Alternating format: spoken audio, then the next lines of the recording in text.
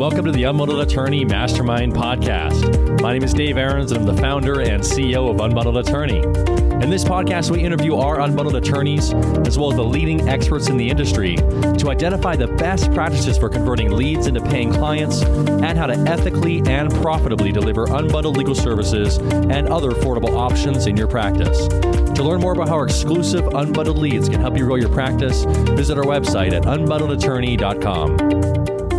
All right, welcome to the Unbundled Attorney Mastermind Podcast. Excited to release a new episode, and also excited to be sitting next here to Bryan Crone, who's a relatively new attorney. We've had some, veteran, long-term attorneys coming on in recent episodes, and so this is going to be a little bit of change of gears. We've been working together probably about 8-9 months or something like that since he first came online. So, and it's been, quite a journey of, adjustments that needed to be made, infrastructure needed to be established, a lot of systems that need to be put into place that I'm really looking forward to unpacking maybe one step at a time, as far as starting to understand how much delivering unbundled legal services effectively and properly really is a business system. It's one thing to understand and be able to read a Wikipedia that says unbundled legal services is limiting the scope of involvement in a case down to specific agreed upon tasks and offering document services to clients. It's a whole nother thing to be able to put your firm in a position where you actually have a system that's geared towards delivering those services really efficiently at a high volume and at scale. And that's something that that Bryan has put a lot of time into developing to a point where we're at today, where we're really on the brink of being able to execute on that. So really appreciate you taking the time to join us today, and looking forward to unpacking the saga. Thanks for having me. Yep. So maybe a good place to start, Bryan, we can just kind of rewind the clock. Yeah. I think maybe you can tell us, where you graduated from law school. I think how long ago was that you came out of law school? 2014. 14? Yeah. Okay. So I was licensed in May of 14. I graduated right here in San Antonio at St. Mary's. And during law school, I clerked for the wonderful, wonderful opportunity to clerk for an excellent civil litigation attorney here in town. There was a group of like 20 of us that were hired for a very short-term project, and I just kind of kept coming to work, and eventually other people fell off, and that ended up kind of parlaying into 4 years of working in his office as a clerk during school, and then as a contract attorney just after I was licensed. I always kind of had the idea that I would ultimately go out on my own, and that's what I ultimately did. Soft launch in September 15, but 2016 was my first full calendar year on my own without any sort of buffers to my revenue. And I've been full on running my own practice ever since. Did you always have the idea in mind that you would maybe get some of the experience, work under a firm for a while, but that you were kind of in the direction of wanting to start your own practice? Yeah, that was always the way I'd kind of conceived it. It's kind of difficult when you go into law school, you don't really understand what your choices are. And a lot of times where you end up is kind of either happenstance, or you didn't think that you'd do that, but then it turns out to be really something you like. You tried it, or the second thing you tried was what hit. Because I remember I applied for 2 jobs back to back. I applied for a job with just this guy who had just come out, and he was kind of running his own deal. And then I applied to George's job. And had I gotten the other guy's job first, which I didn't get, and I was really bummed about that, my whole trajectory would have been different. And so I didn't get that, and then I did end up getting the chance to work with George. And so I got a very good exposure, an excellent exposure into how to practice law in a very detailed way, and a very meticulous is the word that comes to mind, but it's doing excellent work. He had a very, very high standard of work, and it was difficult to meet, but it was a wonderful way to learn, because now I have that similar high standard of wanting to do the best work at the best level that I can. And that's really been kind of a foundation I've been able to build upon. And it was a wonderful kind of springboard to running my own practice, because I was able to take so many things from my experience there. Yeah. And I can only imagine if you're, starting to get into a high volume practice, which is, the direction, the trajectory we're heading, making sure you have those kinds of standards as an underlying principle, really make sure that you're finding that kind of barometer of like, yes, we want to grow, but we also need to make sure that we grow things one phase at a time, so things aren't starting to get out of hand. And you never want to sacrifice the quality of your work. I mean, it's a challenge not to, right? Because it's like you got one client after another, and you're not able to provide that same level of service. So you have to be able to pull the reins back, and that's been part of what we had to do here, right? Yeah, it's Fortunately, I've never had any real issues with that. Because I'll always stay up the extra hour or prepare the extra day to make sure, because my goals for what I want to do are going to be higher than whatever the baseline standard is, or I'm not going to commit malpractice, but that's not the standard. I don't want to just not commit malpractice. I want to do good work for people. That's right. And I want to bring good services to the marketplace. I want to solve people's problems, and I want to do that efficiently and effectively. And that's kind of, you know, I don't want to bill you extra money just because I can. I mean, if you really break it down money-wise, you can always find ways to bill money. That's not the point. The point, you come to my office with a problem, I want to solve your problem so you can get the lawyers out and you can go live your life. Right. You know, and being able to do that effectively at scale and efficiently is, you know, efficiency is the name of the game, because we are a service. It's a service industry. We have 24 hours in the day that we can make use of. You know, you have to sleep some chunk of them. You have to eat. You should go to the gym, and you should probably not do work some other little percentage, but then, so that your total number of hours is just whatever that subtraction is. And you don't want to be working 19-hour days if you don't have to. I mean, get things in place, but ultimately you want to be able to do good work and then go home, you know? Yeah. But it's a lot of work on the front end, but well worth it. Worth it.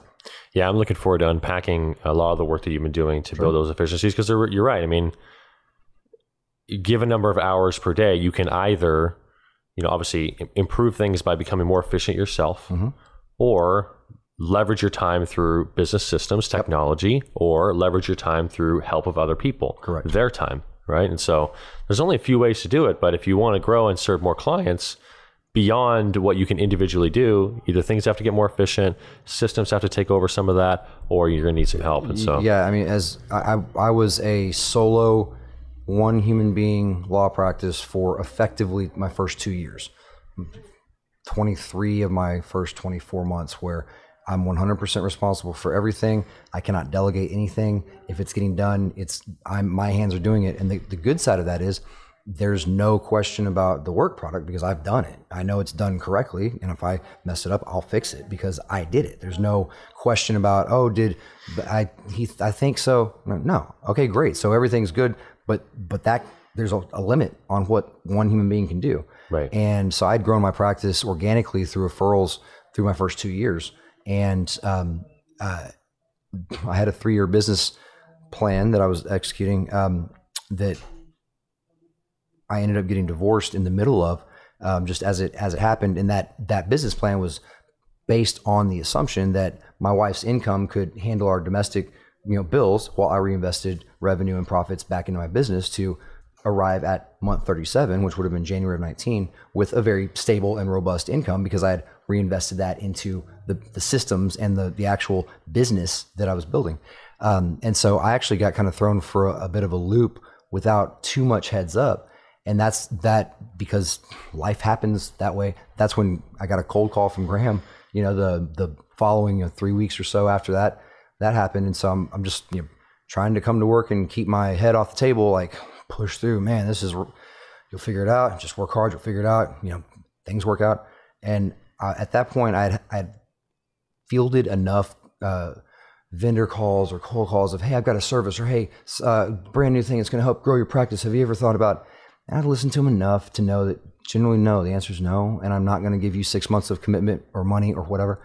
And for some reason I listened to Graham in that initial call, and I tried to call him on some of the stuff, and I try to and he had a perfectly substantive response to my questions. And so we ended up talking for an hour, and it was a big jump on the overhead commitment, and because it radically increased my overhead. But from literally the first 90 minutes I was live, the volume was just overwhelming, where it's been since basically last November till now, a real intensive struggle to get the systems put in place, because that was year 3 of my business plan, was to finally put and optimize the systems, get those in place so I could take a jump in volume year 4. Mm-hmm. And it was to get them fully built out and finished and optimized and tweaked and run stuff through them so that I could know how the flow worked. And so when I jumped on board with y'all last year, that was partially done. and not the good parts. His 30% built out. I wish I could have had another 30%, would have been more effective. And so I've just been kind of working through getting those completed this year. And our deadline was December 31. We're probably going to make it by about mid-January, and we're going to be able to. We're currently able to roll all of our business through a systematic procedures intake to practice management, and building the systems has been a very big endeavor, but it is the whole end game, and it's been incredibly fun actually, because I really enjoy the business part sometimes more than the law. Right. Yeah. So this is what I want to really, we can just get right into this piece of it. So, but what we can do is maybe unpack it one step at a time, right? Like, so you come on board, day one, you're getting leads. I think your second client, you land a big retainer and so forth. So, things are already moving forward really fast, right? I mean, that's kind of what happens is you turn on an account with us and then leads are coming in tomorrow and then the next day and then the next day, right? Yeah. And so take us through, how you handled those first few weeks. Obviously, you're trying to manage those deals. And then when was it that you kind of realized, okay, I need to get some help, and take us through some of the steps you've taken. And I think at some point what we can do is we can start to unpack what are the different aspects of the system that need to be optimized. What are different ways in which that can be optimized? But just take us through your experience and kind of what you went through phase by phase. Initially, when I first signed on with y'all, I actually was taking leads from multiple counties. I think it was Bexar, Comal, Guadalupe, and Hayes, and that was so overwhelming so immediately that I think it was like a Thursday that I got the leads turned on. Like by the next Monday, I called Graham. I was like, Graham, bro, something we've got. I can't even. And he was like, we'll zero you back into Bexar. You'll be good. And that kind of immediately curtailed the intake to a somewhat. Do you remember manageable. How many leads roughly you got in the first 4 or 5? And that was including a weekend. I think it was it was weekend. 10 or 15. It was double digits for sure. And so I'd gone from growing my practice organically through referrals, where I had 27 cases on the shelf totally from leftover from 16 and 17 at that point that come in at the kind of irregular pace that they do. And if I got 4 new cases in a month, that was that's a pretty rapid month. Mm-hmm. And so when you're dealing with that kind of volume at that kind of rate, the intake process can be just a overnight, lot right? less formalized, right? Mm-hmm. And so I didn't really have an airtight intake process, even though I had a developed, system. I know what information I need to get, and I know how to get that information, but I definitely didn't have that packed down into a 17-minute phone call, Right. And so dealing with the first, just this overflow of people to contact and get back to and to set meetings for, my scheduling and my agenda and my immediate to-do list, to say nothing of the actual work I've already got on the shelf, it went 0 to 100, where I was not used to or prepared or could kind of expect to deal with so many things immediately. My next 5 days are now being booked up way more packed in than they'd ever been before. Right. And so the initial thing was figuring out, and I was pretty terrible at this for several months, because I'm a talker, I'm a people person. I want to know the details. When someone calls my office, step number 1 is figuring out what their situation is. I can't even begin to determine if I can help them until I know what their situation is, because every case is different.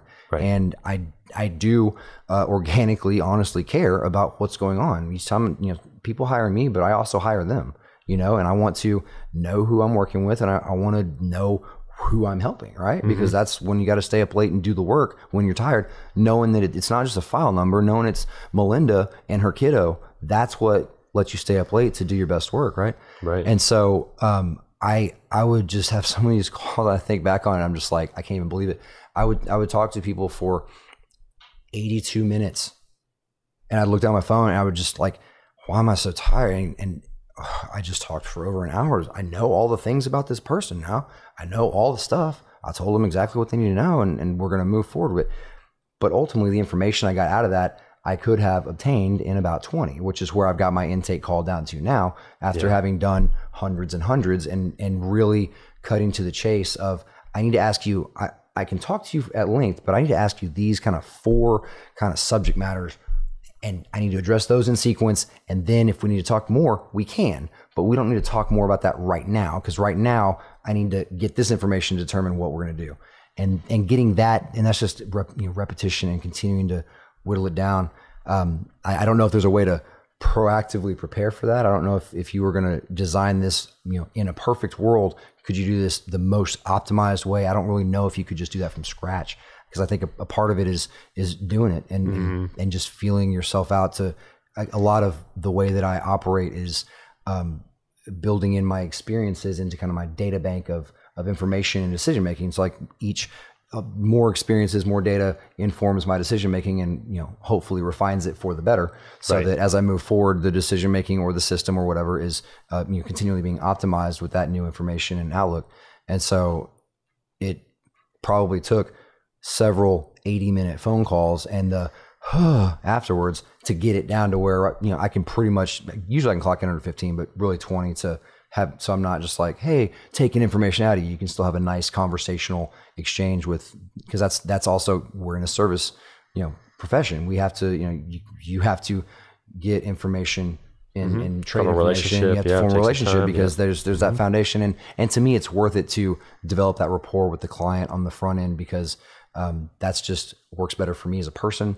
And I found that they're going to feel more comfortable, appreciate the time. It's a feedback loop into itself. Yeah. Okay, so let's kind of pack this down into phases, right? This is like initial intake, which I would think encompasses the initial consultation. From a process standpoint, right now, we could talk about how things have evolved. But initially, I think that's probably still the same to today. You receive the lead, you make the calls at this point. Yeah, and that's I've listened to every podcast that y'all put out, and I know that there are people who have had success doing several kind of different systems, and I don't think there's really a better or a worse. I tend to have a little bit of reluctance, and I've just noticed this overall as I've brought Grant on board and prepared to hire a paralegal and started to build structures where I'm going to have to let that is that person's job description. They're going to do that 20% of work. That's no longer going to be under my umbrella. Well, that's no longer going to be on my fingertips on it. So that's going to have to be on them, and kind of letting that work go. Or I've been reluctant to do that. It's kind of been difficult to each stage that I've put that over. That's on your task list. Cool. And it's just ultimately trusting your people and building that out and training correctly and getting the systems properly installed and trained and developed so that everyone's on the same page about how it works. If everyone knows how it works, then we can all see that it's working and being done correctly, and it self-checks, right?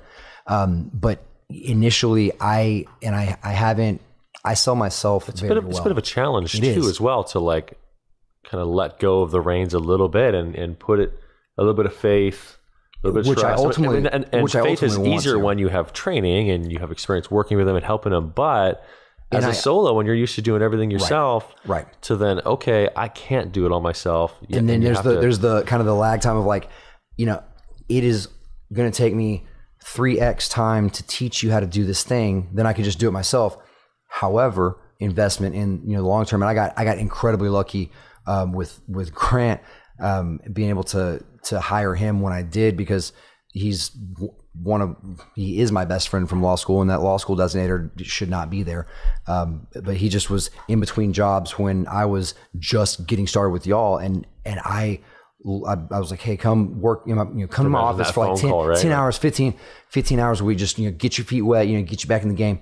And by like the second day, I remember looking him straight in the eyes being like, I will figure out the money. Don't you ever leave. Let's do this, because it was like, it doubled my capacity just having another human being there, to say nothing of someone you're already close with, is already in your inner circle of people you can trust, he crushed law school. He's excellent. And we're so symbiotic in our, it's a Batman Robin thing, but neither one of us, are over. We just work. You complement each other. Oh my God. It's amazing.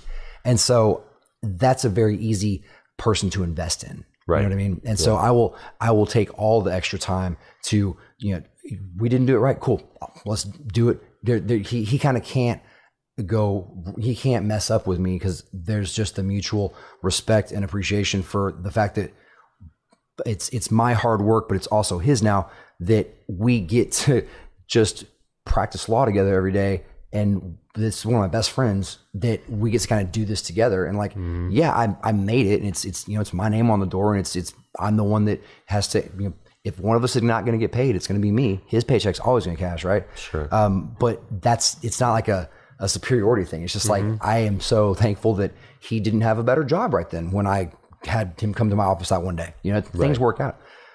So getting back to the original point about the intake, we've done a little bit where, you know, as he's gotten further into subject matter, because he had no experience in family law getting started. So we started from scratch back, you know, basically in December. And so first of all, it's like getting the subject matter, you know, downloaded into him to where he's comfortable riffing on the stuff. And that's just time. And you know, listening to a bunch of calls. Yeah. Was there some things that you could help with, let's say a solo that's, you know, in a similar position where they not able to handle the amount of leads that are coming in or amount of business they have, which is a really common problem in our network, as far as that scaling process. When they're going from solo and they're hiring a new associate or new attorney, was there some things that you did to help expedite that training, or was there things that you guys you did together? Did you have him shadow you? Did you listen on some calls? What was the way in which you guys approached, and what were the things that maybe you delegated first? Yeah, that's kind of how I was going to approach that question, because ultimately I have not delegated the client outreach and the client engagement, especially the initial client engagement. I have not delegated that to another individual yet, and that's been because I've been very effective at handling that. Yeah. And so we have a lot of lawyers that never do. And a lot of them that it takes a while before they finally do. And it's only because they have to, right? And ultimately, I would like to be able to divide that task up just for a matter of utility. You know, it's always better if more people can do more things, because then there's more, you know, more options, right? Yeah. Even if Grant could do all the intake calls, I'll probably still do 85% of the intake calls, just because I'm particularly good at that. Not that he can't do it, but I've just had to, you know, I'm successful. We're already putting this, you know, these resources, we're committing it to this endeavor, and that maximizes our return. What I would say on training, so much of that sales, like I don't have any formal sales background, but I've got plenty of background in language and theater and not being nervous or whatever. So I don't suffer from like the initial, I'm not sure how I should execute a sale. I remember reading sales books at a previous job, and it was like breaking down the process. And I was just like, well, I mean, I get it, I follow it, but why don't you just talk to them? And, you know, so a lot of it's kind of a natural thing for me, and I'm selling ultimately myself, my services, not some widget. Right. That's right. And so that I don't know yet, and we'll figure it out as we grow. And I am a little bit more separated from the office. I mean, for so long, it's like my office is me, you know, and now there's, you know, Grant is basically he's at court with you. We're kind of two heads to the same coin. And so as we add people where you can engage with our office, and it might be me 30% of the time, you know, as we get that space, then it becomes a little bit easier, I think, to have those conversations. But ultimately it's training your people to know the subject matter, because you have to be able to answer the questions of the client in real time. That's kind of the point. And that's going to depend on the experience level, who you're bringing on, and right. how and so much that's training ultimately they need a function of what they're able to do with the subject matter. You know, if this is a family law operation and you've got 5 years of family law experience, I've got a friend in Austin, Lisa. She could come in and do these calls in a heartbeat, because she runs her own practice up there and does it. You know, because she knows the subject matter. And then it's just, you know, client interfacing. One thing that has been cool is on the back end, and this is probably how we'll end up doing it, is kind of backing into it. Grant is now doing a good amount of client management. It's like, even if I'm the initial point of contact with the client, you know, 1 out of 3 or 2 out of 5 ultimately get put onto kind of his docket, where he's the main point of contact for the whole rest of the deal. And so that's been a really good, you know, engagement with him, to where I've noticed the same thing him doing now that I did 8 months ago, where it's like he just starts to whittle down the conversations, and it's just I don't need to talk to client X for 45 minutes. I need to talk to her for 10 minutes right now, because I need this information, and I know she wants to talk about it for 35, but she doesn't need to pay me for that, and I don't need to be on the phone for that long. And it's just that process. So that'll probably ultimately wind its way back to, hey, it's this kind of case, boom, that's going to you, you're on it. Oh, it's that kind of case, boom, I got it. Oh, you got the last 2, I'll take this one. You know, and hopefully when we get a paralegal in here to handle more of the client interfacing in general, they can do an initial just bare bones intake, and then kick to one of us for a more deep dive on specifics. And that goes hand in hand with the forms built out in Lexicata, because ideally we would send them, hey, thanks for contacting our office. Before you call our office, please fill out this online form that gives us the information we need on the front end. Do you have a prior order? How many kids, names, date of birth? Little tiny details that will help us, A, be more informed when we have that call initially, and B, make that phone call shorter and more effective, because we're maximizing 100% of the time on the phone with the client, getting relevant substantive details and information communicated about how we can help solve their problem. Right. And so that's kind of a lot of steps in it, but it's just knowing the subject matter and being able to build a rapport with your clients, which I think is, you just got to jump in and learn over time. Yeah. And you at this point have the most experience in doing that. You're representing you're speaking for your firm, and it's a big jump. I think, we've had a few firms that have, unbundled attorneys that have had to make that jump because they're getting 6, 7, 8, 9 leads a day. Right. And if they had to keep doing that, all they would do is be calling leads every day. And they did that for a while, and then had contractors or associate attorneys they were handing cases off to. And that's a very attractive thing. Like, I listen to people doing that, and that's in my like, I would love to get there. But that's down there, right? So in the meantime, there's some training and there's some time and investment involved to make sure the person that's doing that call that would step in is capable and is able to get them in the office at the same roughly than if you were doing it on your own. And that's no easy task. So that's usually a later step that you're going to take. So it's not surprising that, you're still doing the initial calls, and a lot of our attorneys will always be doing the initial calls because they want to have that interface with the client. They want to develop the rapport. There's an underlying thing with me, it's your firm too. Because it's ultimately, the older I get, the more I saw my dad. My dad runs his own business. It's my name on the door. At the end of the day, it's my, it's my credibility, it's my work, it's my reputation. That is something I take very seriously, and it's something I care a lot about. I don't want people to see my name on a pleading and be like, oh, that lawyer's garbage. I want people to see our office and say, oh, they are good people to work with. They are reasonable people. They do very good work. They're going to be prepared. They're going to represent their client well, but they're not going to be the worst. They'll call us back. They will be good counterparts to work on this. I want that is what we're trying to build. And that takes a long time to build, and can, get really undercut in very, very quickly. And so it's all of those points of contact with even people that don't hire us. I tell every single client that comes to my office, like, look, my goal is I want to get you as accurate an estimate of what work is involved to get to your solution. I want to get as accurate an estimate as I can of what amount of money that costs and what time frame that is. It's not going to be perfect, but I want to give you data so you can make a decision on whether to hire me. And then I want to try to get the case done a little bit more quickly than I anticipated, for a little bit less money than I originally anticipated. Because even if it's just $50 and I'm giving them $50 back on the end because that's what their IOLTA said, that is such infinite residual value, because that demonstrates honesty, that demonstrates integrity. I could have easily changed my billing to keep $50, sure.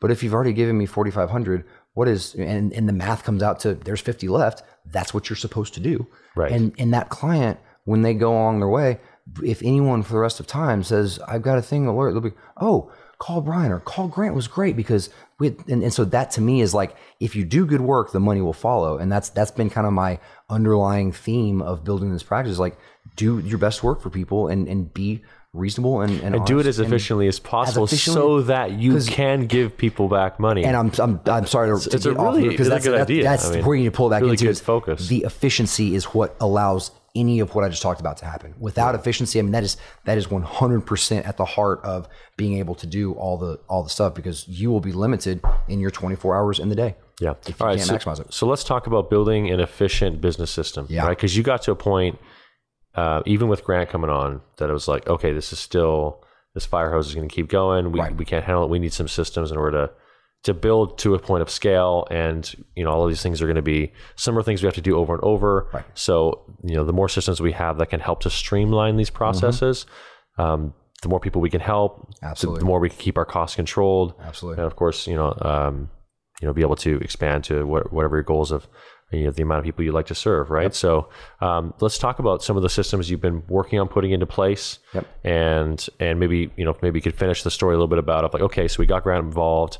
I started training him up on subject matter. He started taking over a few cases, but I think we had to get to a pause point again, right? And be like, okay, we really need to look at, what are all the steps involved with how a client flows through our firm? And all of this happened kind of simultaneously because I did not anticipate hiring person number 2 until probably some point in this year, but really maybe not till next year. We kind of mess with lawyers' plans, and we kind of just throw them off. And it's great because it's been a great outcome, and so thank you. Yeah, sure. But I've had overall in my work history, I have worked at small businesses where I've always been connected to and interfaced with the actual head, the head dude, the owner, the person who signs the paycheck, the CEO.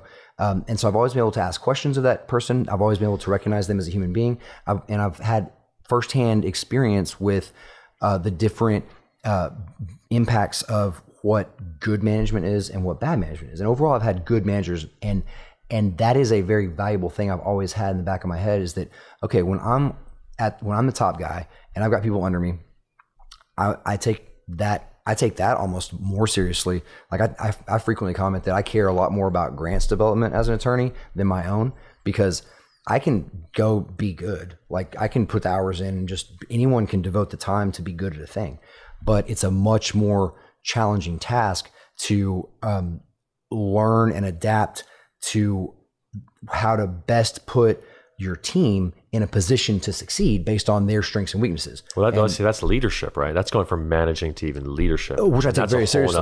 And so my point in bringing that up is that hiring Grant when I did was not thought out. There was no forethought. There was no chance to preemptively make some decisions about how I was going to go about this. I've been absolutely just gripping it and ripping it on how to be an effective leader, with the goal and consciously knowing what I want what my objective is. I want to not, I want to do everything I can to learn my employee. And I remember it was really funny. It's a great anecdote. Grant and I work so symbiotically. It's amazing. We are very yin and yang. The certain strengths that I have are weaknesses of his. The certain things where I fall short, he really comes and gets the detail. So there's an easy mesh, right? But for like the first maybe month or two, when I was kind of downloading subject matter, we'd do a new thing every couple of days, and it was a little fast, but he was getting it. He would do this thing where I would go back and I'd review the concepts. So we just did a thing. You just know, okay, so now tell me, and for me, it's like old school theater. You just run your lines until you know the lines. You just say them. And that's what I was trying to do. And it was on something small. It was like 5 lines, and he was getting frazzled about it. And he kind of couldn't get it. And then he started talking about it, like this random out of nowhere on Mars freaking anecdote, possible theoretical for like 10 minutes. And I remember being like, bro, there's so much to do. I can't, this doesn't apply to what are you even talking about? And it was incredibly frustrating for like 4 or 5 weeks when he would, every time we do a new subject, he would go on these real odd random rabbit holes. And I finally figured out was that was how his brain programmed it in his framework. And so that's how he confirmed that he internally understood it and could then communicate it back to me right how I needed. And so we had to develop kind of a signaling system where I could know that, oh, you're going to do your little talky thing. I don't have to listen. Great. And I remember that was like a really kind of a light bulb moment in terms of just mapping it out in your mind. Right. It's like, okay, you need to do your thing. I just kind of got to sort of listen to make sure you don't really mess it up. Okay. But I can devote 10% and I don't have to pay attention to this ridiculous thing you're saying, because in 7 minutes, you're going to come and tell me exactly how it is. Boom, got it. And we can confirm that we've got it, right? Yeah. And so I remember learning that I was learning how he learned, and having to figure out how his brain worked. I never thought about it at that level. And I remember that was like a kind of a light bulb thing of like, man, this leadership game is a little bit more complex, because I ultimately want to do everything I can to make him, give him the best opportunity to crush it. And the next person that comes in and whatever their job is, let them maximize their ability. I mean, I want to build this system to let us, live comfortable lives and do good work for people. And it's leadership is tough like that. And so that's going to be kind of the last thing after we get we've got our systems basically in place now, and we're going to get those tweaked through the end of the year. And we should be running full steam with those by mid-January, February at the latest, which is, unbundled through Lexicata, through Clio, and everything being streamlined and automated through each of those systems for a very continuous intake flow to our ultimate case management software, which is integrated with Google and stuff on the back end for our email, and will ultimately tie into our website when that gets finished getting developed here in the next couple of weeks to all have a kind of a seamless integration of information that flows back and forth, which I think is a really great thing y'all have done working with the other programs to connect and integrate. Because when I originally got on I didn't initially get on Lexicata, which you absolutely should get Lexicata whenever you start this. Just it's a little bit of money, but it is so incredibly valuable because it lets you keep track of stuff. And well, now Lexicata and Clio are all in one suite, so right? Go ahead and just do Clio too, because I did my case beforehand and it was totally effective. They met my needs for 2 years, and then I kind of got to a point where my case didn't kind of fit. I got these two things, Streamline, boom, it just didn't kind of fit. Oh, Clio, it all fits, Yeah. And that synergy is just really, I mean, it's not priceless. It's a big number that Lexicata shows you exactly how big it is. You know what I mean? And so that's and that's why you should get Lexicata, because that will when you get your head around the fact that, oh my God, I've got literally $1.2 million of case value from January 1 to now. Me, literally, this person right now, my practice, that is unrealized, business that's already right here. So the task is just getting better at capturing what's already right here. The system is already completely set up. And so just get in a better position to process what you can. And that then the money will work out. The money is not even a thing anymore, because the numbers will. It's more of an objective of like, how can we accomplish this objective of there is information and tasks being, how can we divvy those up and just handle them? And that's the real thing, is if you just do that with moderate success, my God, I think our conversion rate right now is 11% on the year, and hell, 80% of those are ultimately unrealized. Like, they couldn't call back. I couldn't get to them soon enough. Their thing lapsed or whatever. We just couldn't, because we just didn't have the capacity. And that's why, for being still in student debt, I have no retirement. I'm still like, basically a pauper. Money doesn't matter, because we're here at work every day and we've got so much work to do, and we've got everything's right in front of us, that the money will be fine, and it will serve to grow the whole system, because it's just about processing things, getting your work product, the language of how you want your documents to be, getting your contracts, for separate things. I've got a contract for full representation. I've got a contract for a full representation payment plan. I've got a contract for a limited scope representation. I've got a contract specifically for uncontested divorces, which is sort of limited scope because it contains these specific services, but it's kind of a hybrid, because if it gets contested, we just bill the additional stuff after that would come afterwards at hourly, and that's become better to have a separate contract for that specific scenario, because we've encountered over because you're limiting scope of involvement. For this, I can do all these things. If this happens, then we need separate agreement, right? Yeah, right. But originally I had one contract and it was 2 pages. Yeah, and that worked fine. And I've never had really a contract dispute, because it's pretty clear I do ethical business, and if there's a break one way or the other, I'll break for the client for sure. Yeah, money is not the end all be all, and it's certainly not worth fighting with your people you're trying to help. Yeah. If it's the one client that paid $1,500 with their uncle's credit card, and then he contested it, and okay, well, I did that divorce for free. Okay, but money's just money, man. Like, if you're doing good work, it'll be fine. Yeah. Okay. So I think what we should do, Bryan, is, we went really fast on like all those business systems and integrated with Lexicata, then it goes to Clio, then you have document automation, then you have Google, and you mean to kind of break down I think what we should do together is just like, okay, so for those of you that haven't worked on these systems, maybe you're just starting to listen to the podcast, or you're just starting to follow, or even just learning how to implement unbundled legal services in your practice, there are systems you can put into place that are going to make that a lot more efficient. And with efficiency comes a little bit more margin, higher effective hourly rates. And that's what takes the business model of unbundling and makes it lucrative, is being able to deliver things task by task, potentially as under flat rates, but there's different ways to do it. But oftentimes it's done by flat rates, because then you can take advantage of the efficiencies such that, the clients are happy to pay one rate, because other lawyers won't even offer something close to that. Flat rates are great. Yeah. So flat rates, task by task, are really great. And it also lends itself well to building efficiencies, because if you can do something that took you 3 hours before, and let's say it's, $900, 3 hours to do that, that's $300 an hour. If you can cut that in half.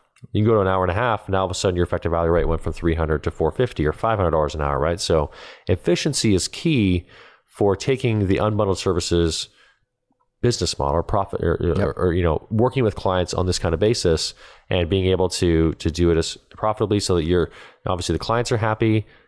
And if you're profitable and you can afford to then hire other people to serve you more clients, then the sky's the limit as far as how you can take it. So maybe what we could do, for simplicity's sake, for those that are newer to the business models, let's unpack each step of the process. Sure. There's going to be a lot of at each different level, there's a few different tools that could be used. Yeah. We can talk about the ones you've implemented. I'll try to highlight some of the ones that are available as well, so I'll people run through can my choose. system, and you can supplement with whatever other options there might be at that stage. Yeah, so let's go maybe one phase at a time, and then for those of you that are watching, take notes. You can do the research online. I'll put the links in the show notes to all the different tools that we recommend, that you're implementing, and I'll kind of lay out some other options as well. And that way, if you're serious about delivering unbundled legal services, you're going to have a good solid toolkit of all the different things that need to be involved. So when a lead comes in through Unbundled, Unbundled generates basically a small little data point, which is name, phone number, email,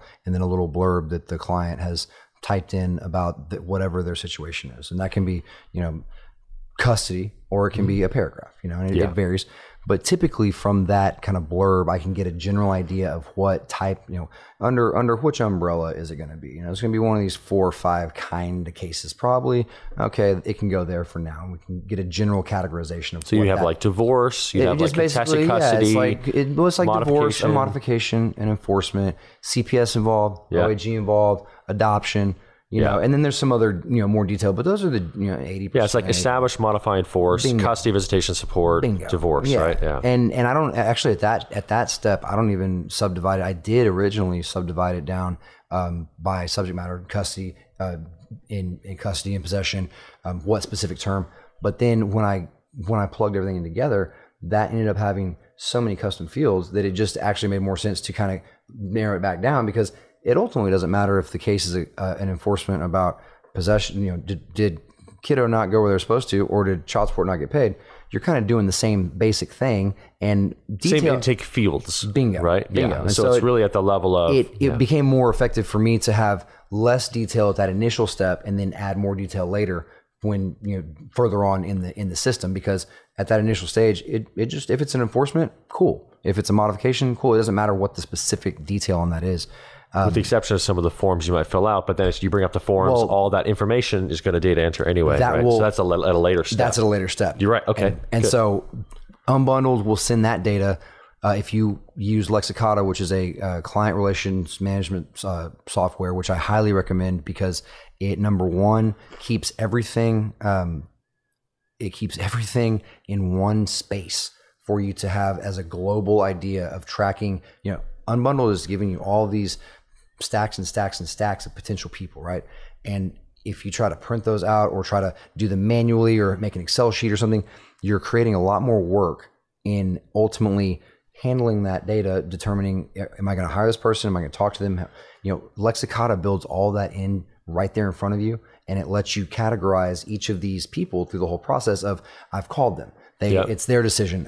We have a client meeting set. We are pending engagement. They are ready to rock and roll. I've sent them a contract. There's kind of like 4 or 5 it's like different phases of the enrollment process. Like new lead, step 1, right? That would be a phase.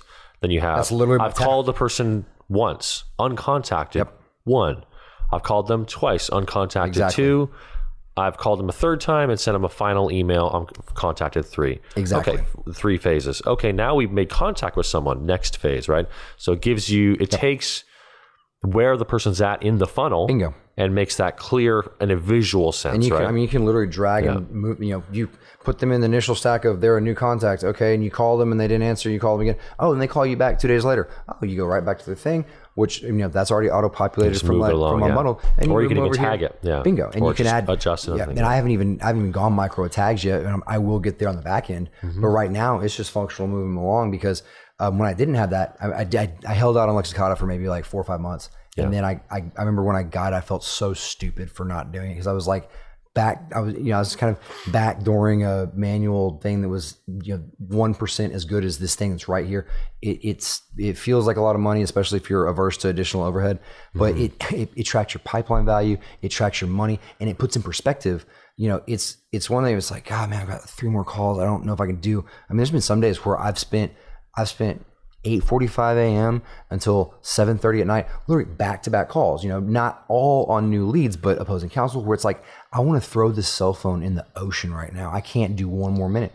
But when you look at it in the aggregate, which Lexicata is very, very excellent at doing, and you're like, okay, well, if I want to just not make 3 phone calls, it's a common expression. It's like $11,000. I'm just gonna just set on fire. That's $11,000 I could try to put into the system, or I can just and in the aggregate, maybe on a Friday you want to make that choice. Sure, but in the aggregate, like it really makes very clear, number one, what you're dealing with overall, but number two, where it is in terms of getting to you're on board and hired as a client, which is where we transition into Clio.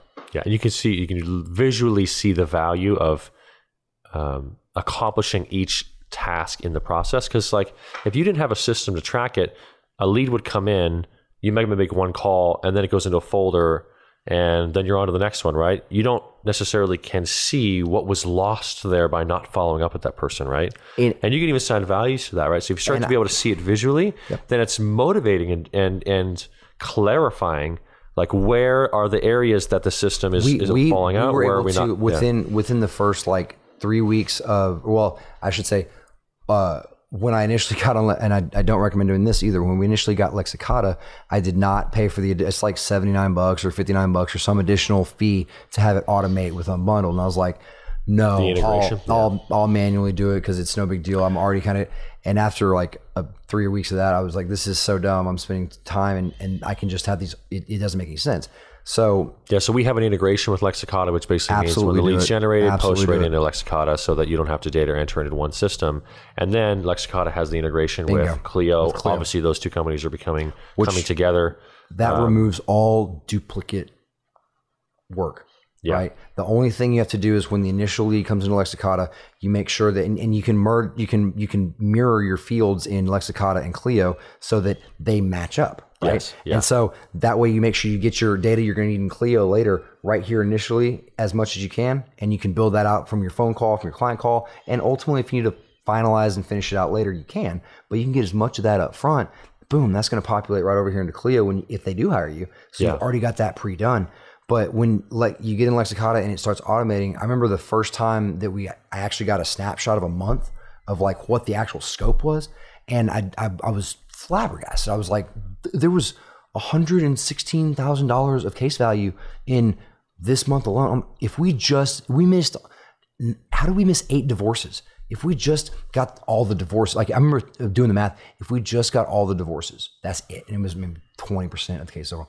It was like, that puts our revenue at 3.5x, 4x of where we were. Mm-hmm. I mean, it was that kind of scale where it's like, it moves a little bit, it gives us a buffer. It's like that changes. How many, that's like, at least that's 2 employees. That's a buffer on operations. That is stability I've never even thought about yet, and that in and of itself feeds back into more capacity to better facilitate all this. Because if you can outsource the first parts of that transition from Unbundled into Lexicata, if you could have just your paralegal manage that Lexicata and divide out which people to call back or who's called back and connect them back to me, have some sort of outsourcing of that within the office, that would severely optimize that kind of built-in lag time of, maybe you get back to it, maybe you don't. You're never going to capture 100%, but my God, if you can, Lexicata makes it very easy to see where you can make gains, and those gains are substantial. Yeah, and there's a couple online client conversion platforms. I think Lawmatics is another one that's I think recently come about, who was established by the founder of MyCase, and then I think Smokeball has some. Smokeball is a really cool program. We'll talk, so when we talk about intake and conversion, Lawmatics, Smokeball, practice management softwares, Clio, Practice Panther, MyCase was one used for a period of time. Smokeball being another one. So these are all systems that you guys, you can look into. As far as the integrations that we have right now, that's into Lexicata, which is, becoming part of Clio as well. And we can explore some integrations in the future if attorneys request that we create them. But that isn't it amazing though, when you can actually see, if only we had gotten to these people, if only we were a little bit more efficient, because then you can see the value of, like, if I know that there's $80,000 that we lost there, right, you can really confidently hire, you can really confidently invest in people and systems and skills because the money's sitting there. And it's always there. It's just most lawyers don't see it. They don't see that opportunity gain. And it's hard, if you can't see it, to spend the money, to invest the money, to invest the time. I mean, assuming you have the capital, that is all the information. That is the most accurate assessment of my current and future financial condition and expectations I should have accordingly. I knew intuitively and just based on volume compared to last year, so like I knew I was handling, interacting with a lot more dollar value overall. But until it was able to literally, that's hard data. That's not pretend. That is the actual data. It's all the things. It all lines up perfectly. If you were to pull the Lexicata and pull the Unbundled, it would just go right down the list, right? And so when you can look at that objective data and see what exactly the scope of it, like even till today, I still had some back from before I started automating. I just got the last of them put in, outsourced that to just a office tech. And 2 days ago is when all of my Unbundled leads forever are in Lexicata now. And even knowing that there was a lot of money, it was just like over $1 million of case value.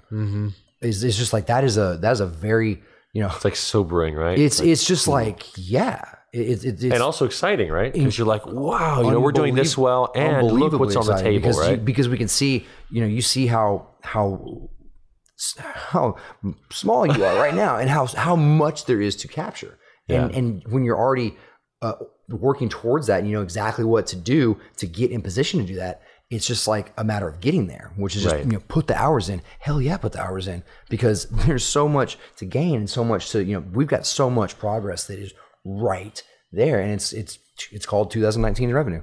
And it's going to be, I thought my graph kicked up this year because it did, but next year is going to be even, it's a hockey stick, man. Yeah. It's one of the things I appreciate about you as well is that you do look at the numbers. Oh my God. You do track these things. Yeah. A lot of lawyers don't, and isn't it? It's powerful when you look at the numbers. Is there's transparency? There's a clear chart ahead. You know what actions you can take that are going to be the most impactful in your business. What are things that are worthwhile, and you can make really informed decisions. They inform the decisions, and that's unfortunately what I think a lot of lawyers aren't necessarily taught in law school. They don't law school doesn't teach you anything about running a business at all, so, and that's a shortcoming. A goal of mine is to develop a curriculum and teach at St. Mary's, hey, if you're going to be a 3L and you want to build your own law practice, here's 12 classes over a semester that will kind of give you some actual information in real life, about how you might go about doing that. Because that's not really available in the traditional law school curriculum. Right. And that's I think probably ultimately a disservice to the public, because it's just, you're coming out to do a service for people, and if that is inherently limited by your ability or inability to provide that service, then you're only going to reach a limited amount of people, and that's why we always have a shortfall, and we have more people that need representation and they can't get it, and there's this gap. And I think that's a really cool thing that Unbundled effectively kind of helps to narrow, because I've got clients that they would not, they don't have $1,000. Yeah, and I get that. The better example is $5,000 for a thing. If someone needed me to give them $5,000 today, I would have to figure that out. I don't just have that around. I have to make some moves and do some stuff, right? And so I live in the same world my clients do. Yeah. But they don't have 5,000 today, but they've got 1,200, and we just need 1,200 for right now. And then 4 weeks from now, or 5 weeks from now, or 6 weeks from now, we can get there. But that helps you get your thing taken care of right now, and then we'll fight to live to fight another day. Yeah, I think is the phrase. Yeah, we'll get there, right? We'll get there. So we need to unpack that part of it too, which is some of the unbundled service options you've offered and how you've kind of broken things up pay as you go on the horizontal plane. So let's get there. Let's finish out this kind of business system, because right now what we've charted out is, okay, lead comes in, obviously get your leads, coming into one place, then get it into some kind of a, ideally online system that gives you an interface to track it. Like we talked about, the different systems you can do that with. And then also, because that way when you do your intake and you capture the person's name, phone number, email address, where's the county, who are the children involved, what court orders have been filed, and all these different things. Once you capture that information once, then that information can then, once you set up your system, it'll go from one system, which is you've now intaked and then retained that client. And now it's going to go into the practice management software, ideally, right? If you can build that kind of streamline. But some systems have it, some systems don't. But the integration from Unbundled Attorney to Lexicata and Clio, that has that system.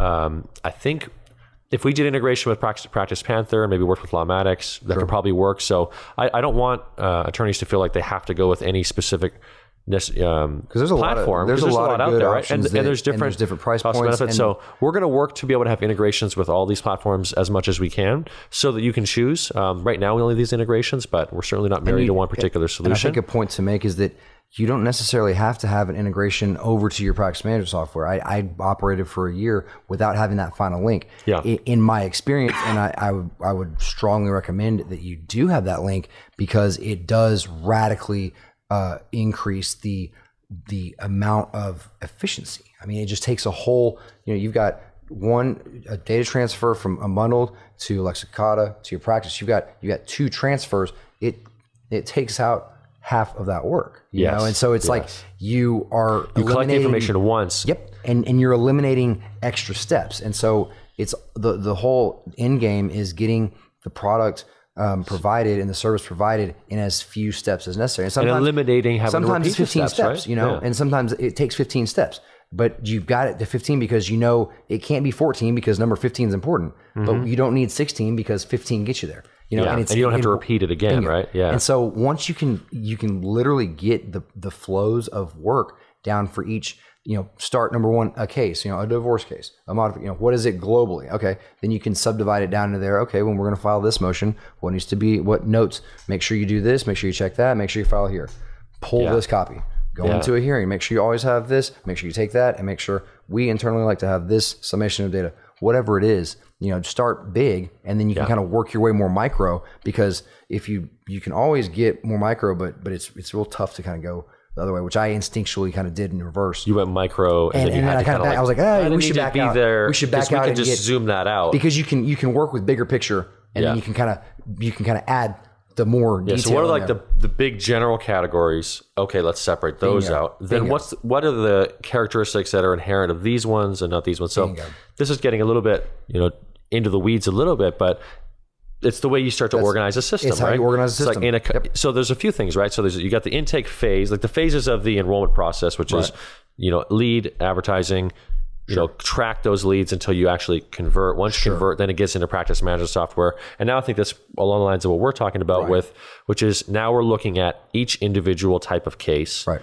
What are all the tasks and steps that are involved with each of these different types of cases? What are the deadlines? When do you want to do it? What order you want to do it in? Yeah, some cases are going to have similar types of things. Other cases are not. But just to finish the point from before, once you've captured the contact information for the client and the relevant details, once you move into the practice management, which is the delivery of services and preparation of services phase, and let's say such that you're preparing documents and so forth, the information you captured in phase one can auto-populate into forms. It can auto-populate into documents. You can auto-populate into tasks. Your contacts and matters over here, which your case, you're going to have, each case is going to have its own number, right? You're going to have a numbering system. That all gets built out with a couple mouse clicks. Whereas prior to the setup I have right now, it was a whole other, I had to basically take this, it stopped Lexicata, and then I had to go, which was not a huge deal because I was doing 10% of the Lexicata leads as a conversion rate.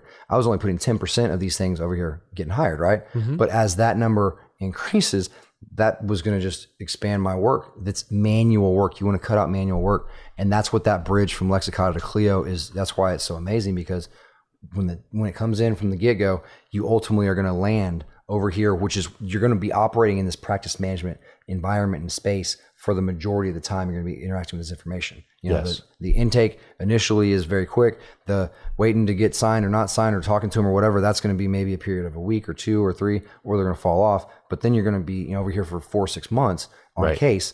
And that's where you have your calendar managed and your billing and your document creation. And you know, every case needs a contract. Every case ultimately will need a conclusion of representation letter. Every case, more likely, 95% of cases will need an order of some type. You know, and so there's basic essential things that are kind of universal, but they need to have, you know, tweaked to whatever level of detail you want to divide it out to. You know. Right. Exactly. Okay. So then that's where, you know, having all these systems in one place is going to help a lot, because all that information you've collected, you know, kind of seamlessly flows into whatever it is you're doing: calendar, tasks, billing, documents, all these types of things, right? So then that's like the delivery of service. So then those are the overall systems. I think there's a lot of plugins that maybe we can just kind of riff off a few of. You've got Google Drive or Dropbox, you know, ways of storage sharing files. There's several online things that you're probably very familiar with. I mean, Dropbox and Google Drive. I think Microsoft OneNote might be the Microsoft version for I don't use that, but we use Google Drive and Dropbox. Dropbox and Gmail is really our two main. That's for sharing files. Sharing files, yeah. We maintain, and what I'm the most excited about with Clio is that they will automatically sync with Dropbox, where we can when we scan documents in, we can scan them directly into Clio now. Used to we have to scan them and then move them over somehow.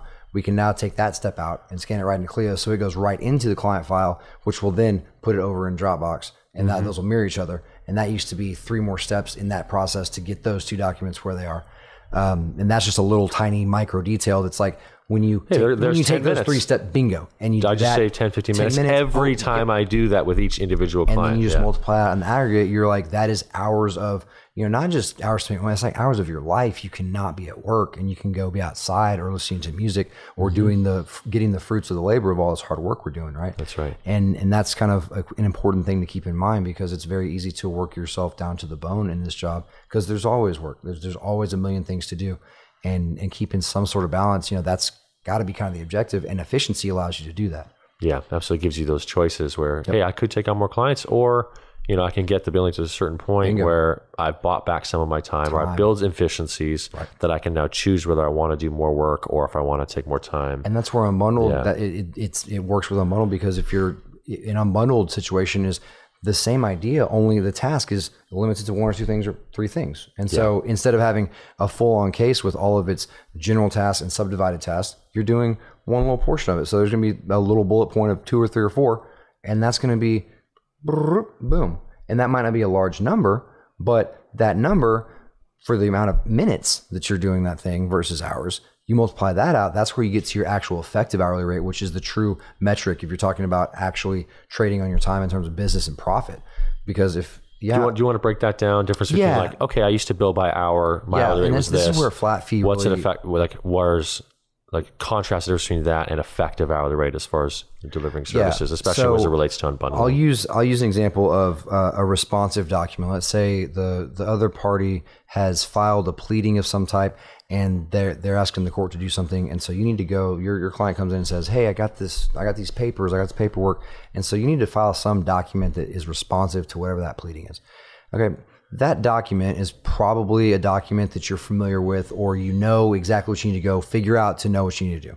Okay. And so you've likely done it before, and therefore have general language or familiarity with what the form should look like, what the document should look like, or what it should try to achieve. You know, it's not going to be something, the point is, it's not going to be something brand new. You know, most likely, you know, kind of what the answer is, what you need to make.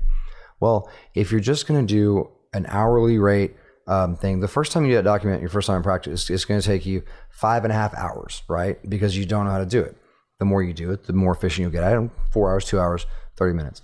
If you can get that down to where you know exactly what that document is, and have your language defined where you can just plug in values for the actual client, you get to, instead of starting off with a skeleton, you're basically starting off with a full-fledged document that you're reading through to proof and maybe edit in a minor way, which makes your overall time in creating this document, which is the only thing your client's not going past the document. That's our only thing, is just that document, right? Yeah. So if we get $500 for a round number on just that one document, and that document only took us an hour to make.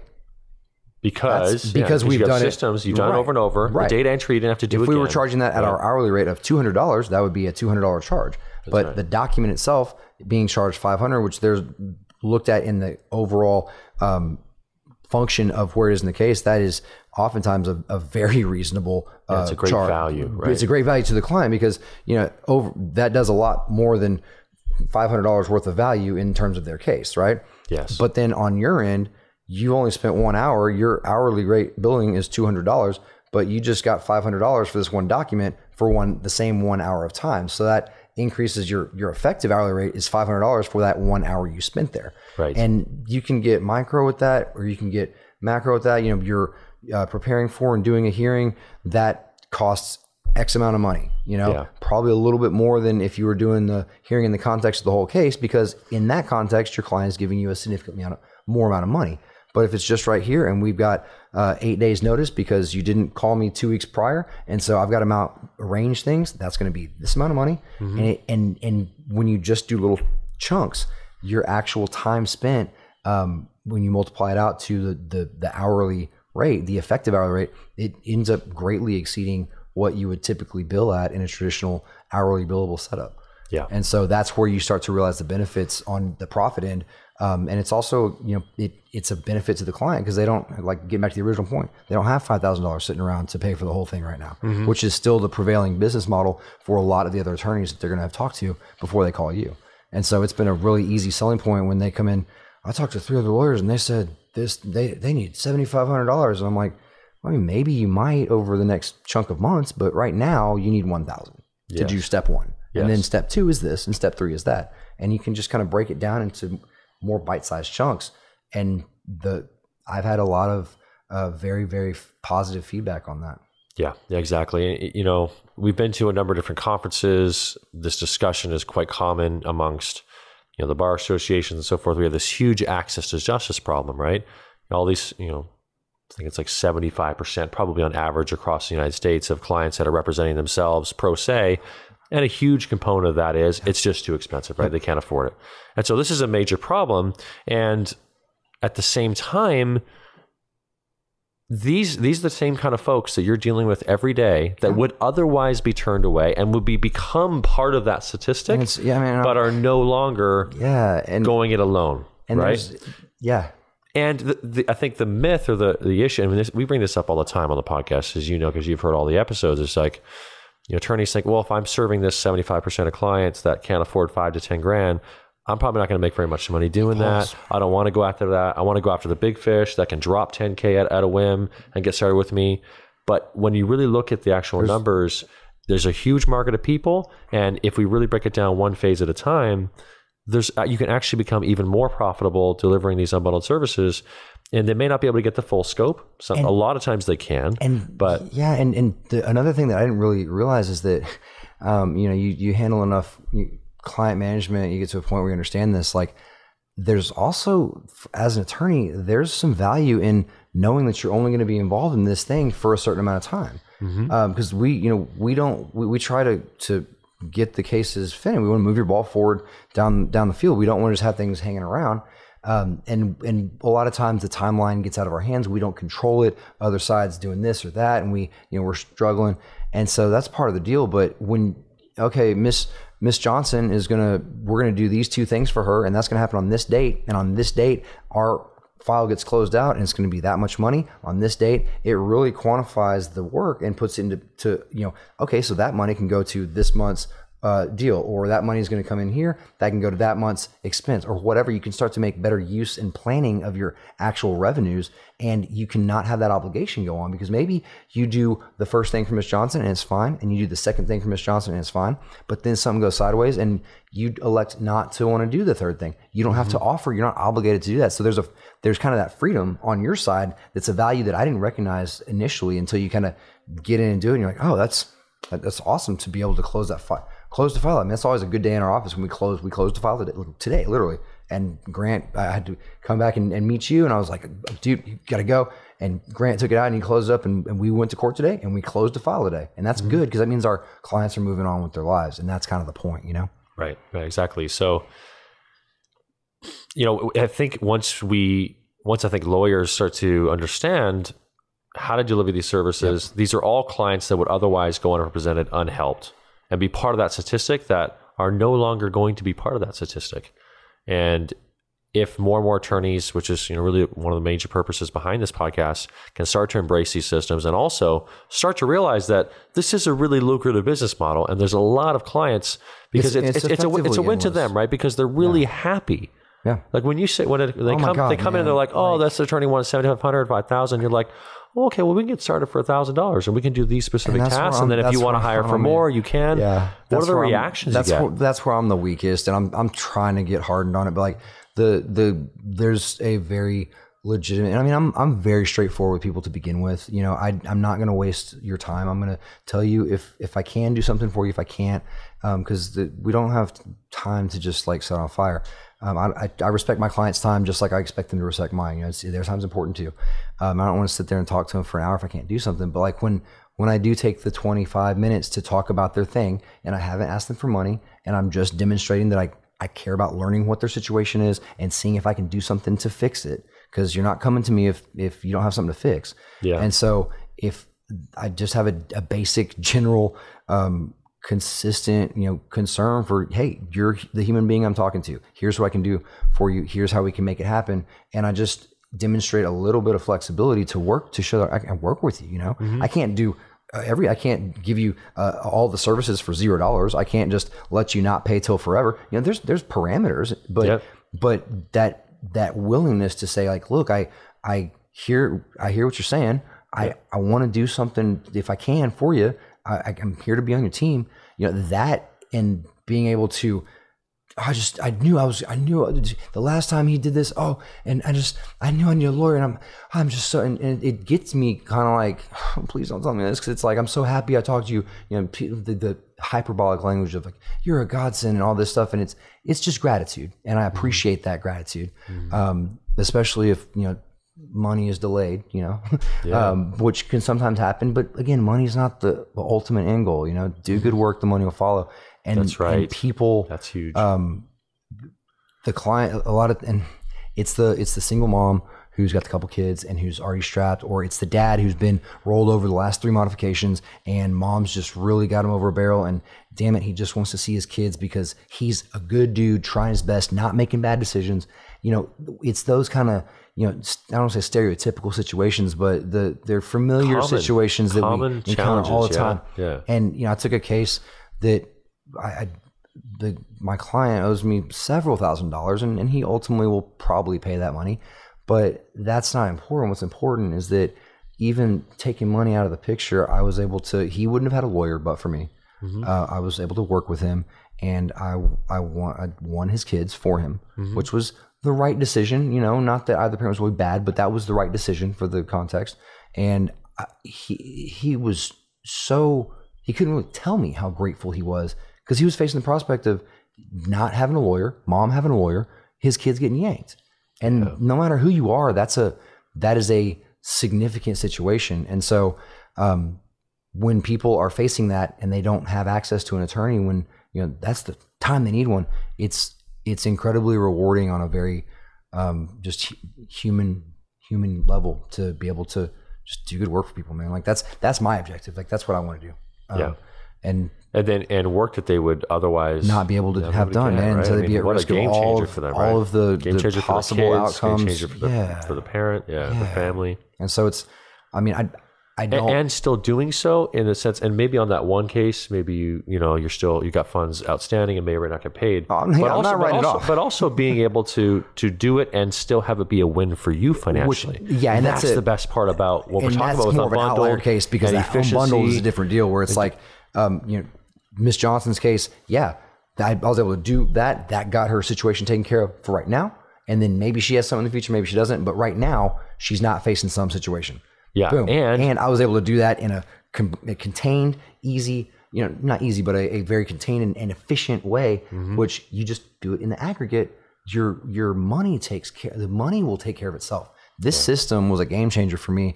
And I'm honestly a little bit scared of what this next year is going to be like when I start to harness the actual thing. Because I mean, I saw what the jump was and what just the activity was just from last year. This year, doing it inefficiently, fighting over not being able to have enough time and just kind of fighting through this structural thing. But now that we've got it built and we're just going to run the playbook, like it's money. Money is a dumb metric, but it is an obvious metric here, and it's necessary. You know, we all have student loans. We all have to, you know, live somewhere. We all have to drive cars and buy food, and we want to go on some vacations. And, you know, money's necessary, but it's not like the end all be all. But it's just like the money will take care of itself. The system itself works. The system y'all developed, for me, in my experience, if you listen to Graham on your initial phone call, and if you take the majority of his recommendations sooner rather than later, you will position yourself to be in a very good spot to take advantage of what y'all are, you know, setting up to work with. So I don't want to say I fought with Graham, but I did push back here and there. And in retrospect, I should have just not been dumb. I should have but I just took that blind faith. You know, it's like, you haven't let me wrong yet, and I don't think you're going to, but I just don't know. But then, you know, I should have got Lexicata in January. I got it in May, man. Live, you learn. That's all right, man. Yeah, and it's you get to a point where things become necessary and all in due time. But it's one of the things I wanted to make sure we covered though is we're talking about doing a pay-as-you-go, one phase at a time. Mm-hmm. This is something we just interviewed Clay Wilkinson. He's one of the attorneys who worked for a long time. And we talked about these planes, right? Horizontal plane of unbundling is one phase at a time. Right. You are going to handle this particular case. Correct. On a limited scope basis. And then if you want me to handle the next phase, I can. We'll do a separate agreement. And then there's also during this phase, there's the vertical plane, which is I can do just these parts of it. And then you can do some of the tasks on your own. Yeah. Right. So there's kind of a combination where you can get creative around both the horizontal, these aspects of the case versus vertical, these tasks within those aspects, right? Yeah. Can you talk about some of and you might have just been working on the horizontal so far. Yeah, my commentary is kind of along those lines on that. Yeah. The system is set up exactly as you've described it. And that's exactly how I explain it to clients when, depending on what they're on, there's usually kind of a range of understanding or comprehension of what Unbundled is. Like they've read the website, or they sort of know, or they don't know quite exactly right. But when I explain the breakdown of it, I explain the difference in that, where I can do a task, or I can do partial things or prepare you.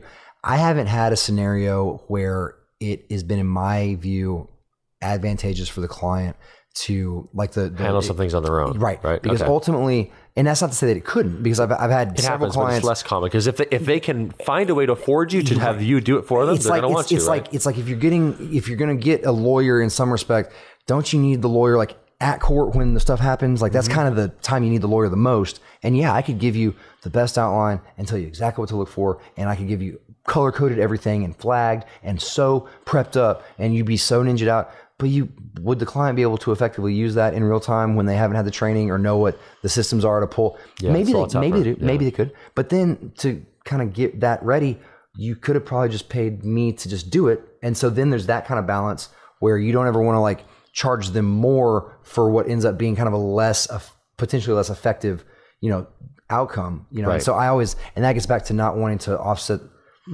hand off my work. If a client believed that that's what they wanted to do, and we were very clear about I think it's better to go this way, but if you want to go this way, that's fine. Yeah. I would do it because that's their election. It's their choice. But so the majority of you have been doing is we break it up so you allow them to pay for each segment at a time. Yeah. Rather than just needing I need the full A to Z now up front. I've got to. Okay, cool. Well, we got this phase. Then we're going to have this phase. If you can pay me this, I can handle this part. The client that's coming in this afternoon, she is, we are doing temporary orders only. And that's going to happen on November the 2nd. And then maybe something happens after that. Maybe not. I don't know. Could you break down an example case? I know we want to wrap up here in just a minute, but let's just do a quick example case, established custody order, lay out the 5 to 6 phases that are common to that case, and then how you might break up a case one phase at a time. So on a custody case, first we got to file a petition, then there's the hearing. Right, we file a petition, we contact opposing counsel, serve the responding party or the lawyer, try to figure out what they think needs to happen on their side, compare that against what we need to have on our side, see what our true issues are. That's a little bit of the internal work. Then we typically have a temporary orders hearing sooner than later if there's some urgent thing or whatever. Maybe there's exigent circumstances. Maybe we have a young kiddo, so we need to have a parent facilitator for a certain amount of time because the kid's 2 weeks old as opposed to a 7-year-old. That's kind of a different analysis, Okay, so let's just look at that right there. So in those phases, there's a number of things that had to take place to make it happen. So how might you break up just those few steps? If someone typically someone there's the drafting the petition and then filing, typically if someone comes to me to draft a petition to initiate legal action, they're kind of wanting to go sign up for the full deal because they're they've got an objective in mind.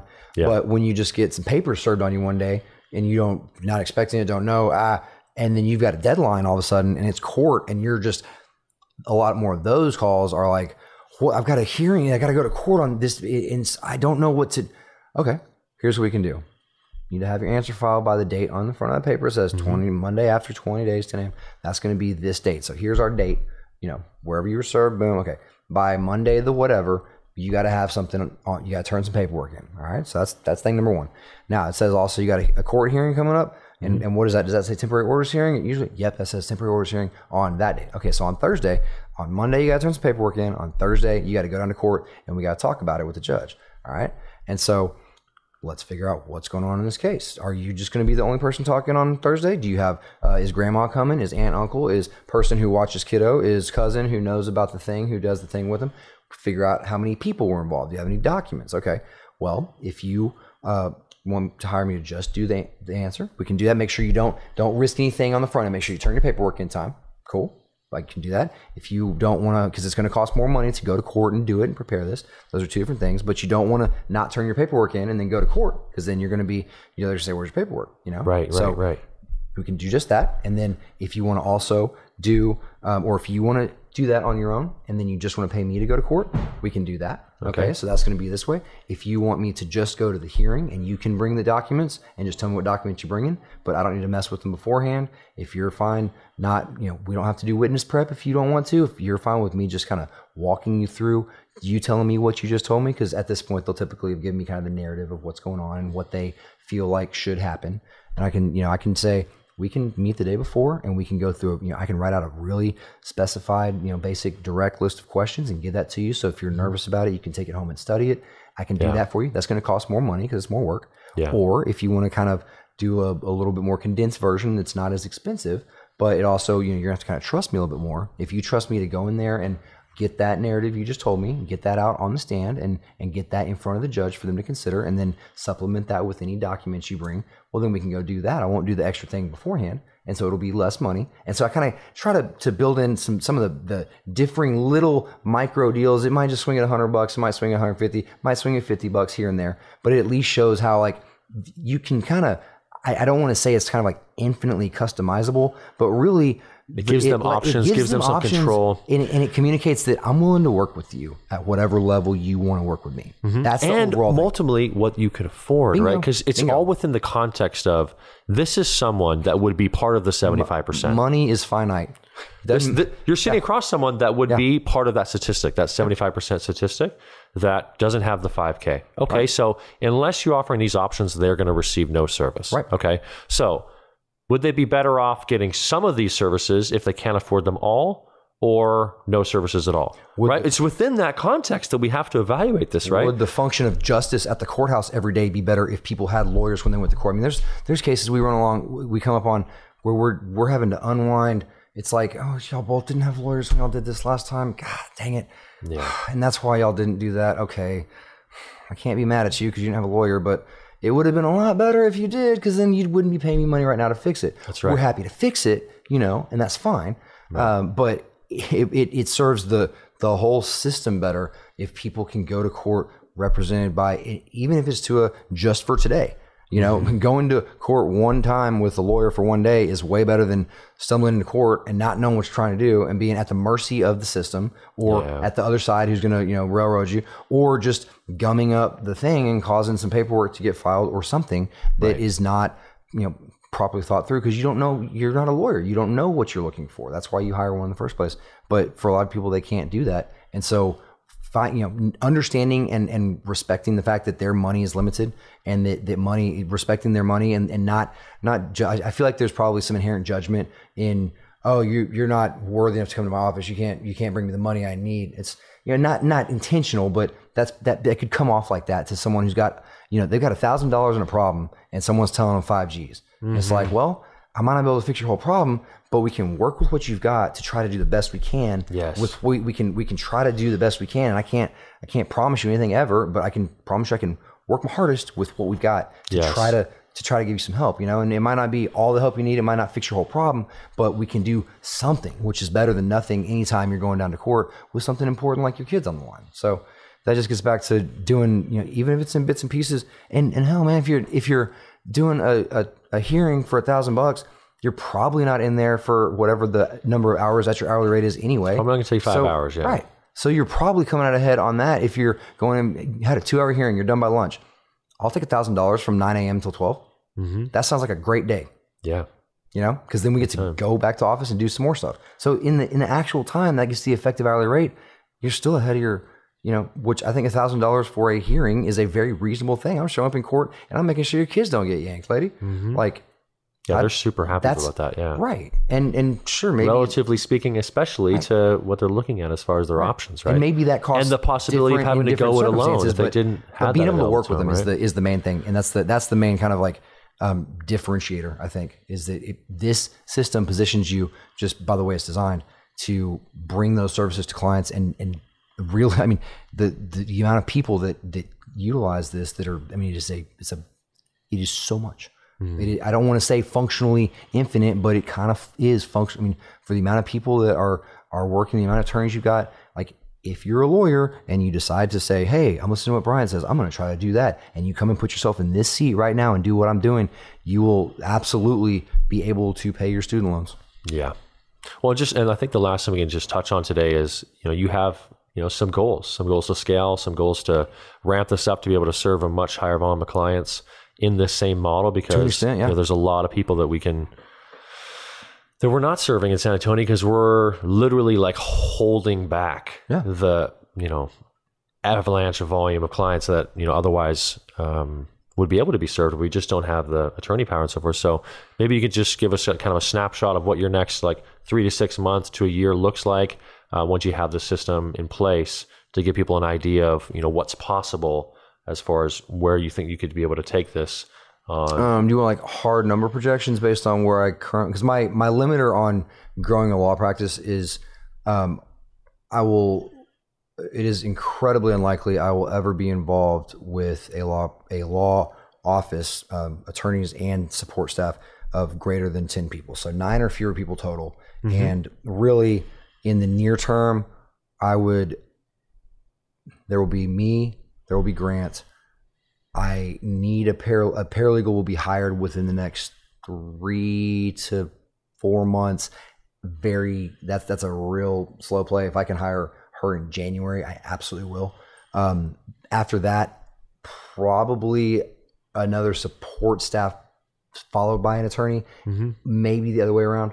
That represents kind of the functional limit of what I could see in the next 3 or 4 years being, that's the maximum staff. But really I could roll with those 3, provided that paralegal is someone that is investable, meaning that they can, if you're going to be here for a chunk of years and I can teach you right and I can pay you well and you can perform for me, and you're not going to hop to go to law school. If you are, that's fine, but that just determines how much I'm willing to invest in that person. If that person's investable, then it could be me, Grant, and that person for the next 2 or 3 years. For perspective, I grossed 28 my first year in 16. I grossed 57 last year. That was on my own. Got involved with y'all. I should land about 175, 178 by the end of this year gross. And then next year, I expect to exceed 300 as a conservative estimate, but that's a very conservative estimate based on my Lexicata numbers. And that doesn't really account for the additional productivity built in by hiring that paralegal, because that just accounts for her overhead cost.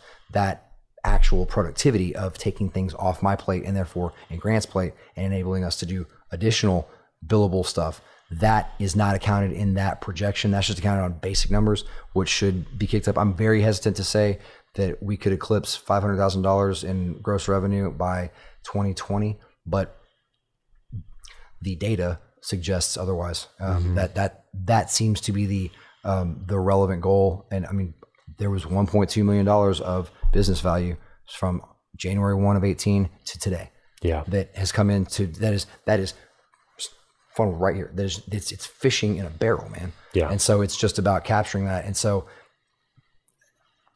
yeah, I mean, I just appreciate sharing it because we've had these conversations about your goals, and obviously you're coming at it from a standpoint of service, how you can do good work, help as many people as possible. But also I think it's important that attorneys also hear that this is a really great financial opportunity as well, to really take this seriously. Because this is a huge market of people. Yeah. This is a real business. People are making really good money with that. And they can have the confidence to invest into learning this business system. Because if more lawyers do it, it pays for itself. Because the reality is we're sitting here on more leads than we can possibly handle, more clients. And obviously you're in a position where you're like, I can't handle the amount of volume that's coming in. This is the same story that we have in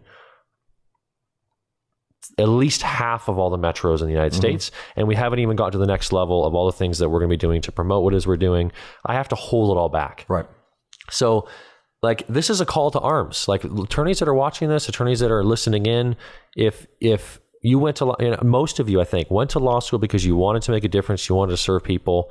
And if you're inclined towards family law, immigration, estate, bankruptcy, these areas of laws, these are real life consumers, everyday people that need access to these services that otherwise aren't receiving it. And it's not because they shouldn't be or couldn't be. It's really just a matter of attorneys getting educated on how to deliver these service options in a way that you're describing with these systems in place. And if you do that, you can make great money doing it and make a substantial impact. And so it's in many ways, this is a request. This is a straightforward ask. If this is something and it's helpful for you to be sharing this, because then attorneys can get that perspective to reach out to us, talk to us about what your goals are. Let us train you. Let us give you the systems that you're describing. Because we're going to need a lot more lawyers in order to really cover and ultimately shift these numbers on a national scale. But it's possible. Like this business model has been proven over and over and over again.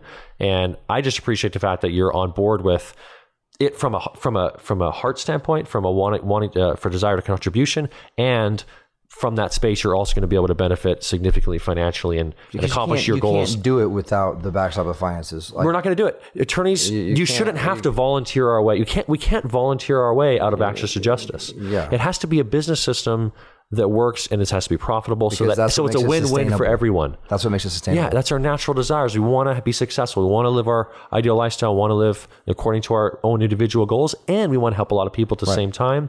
So, really, I'm enthusiastic. I'm excited about this next year, man. I know you are. I mean, it's because you and I know what's on the table. It's yeah. I mean, so anyway, so thank you for sharing, man. And thank you so much for having me on. I really, really appreciate it.